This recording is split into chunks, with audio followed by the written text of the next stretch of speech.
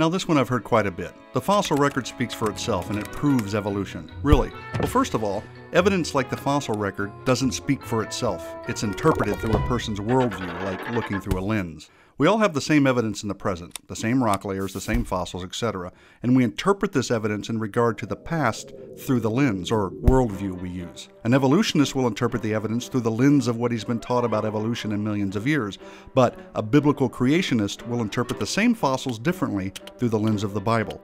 Now both are looking at the same evidence in the present, but both are interpreting it very differently. So looking at the fossil record in the present, because that's all we have, and interpreting it through the lens of God's Word, we find that what we actually observe in the present confirms the interpretation obtained by looking through the lens of the Bible. Now, the only meaningful place to start is with the word of someone who has seen everything from the beginning and told us exactly what happened.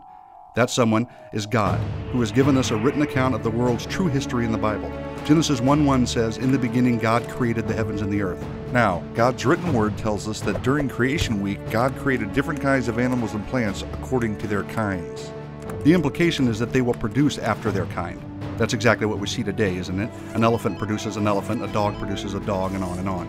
Now on the sixth day, man and woman, Adam and Eve, were also created, and God declared everything very good.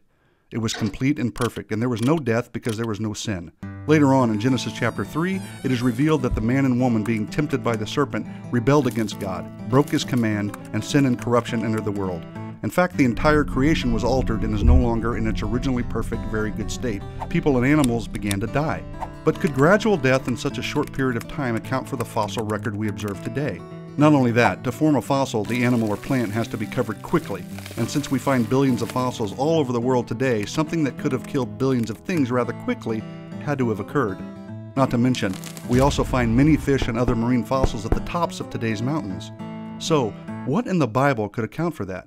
What could cause billions of dead things to be buried in rock layers rapidly laid down by water all over the earth? Well, flip to Genesis chapter 6 through 9 and you'll read the account of the global flood in Noah's day. Essentially what happened is that men were so corrupt and violent that God selected a righteous man, Noah, and his family to build a huge ark and get in it along with a pair of each land animal kind.